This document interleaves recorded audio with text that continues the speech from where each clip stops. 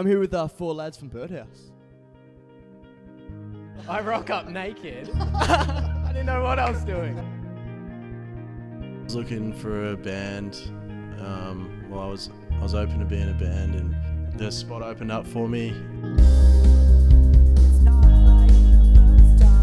I suppose Nick's the main songwriter, being the lead guitar, but yeah, everyone writes their own songs. What band inspired the type of music that you guys write? Listening to their music kind of helps us write out. What is the most embarrassing thing that you've ever done, doing on stage or being up on stage? Yeah, unfortunately, I went the cream colour and I paid the price.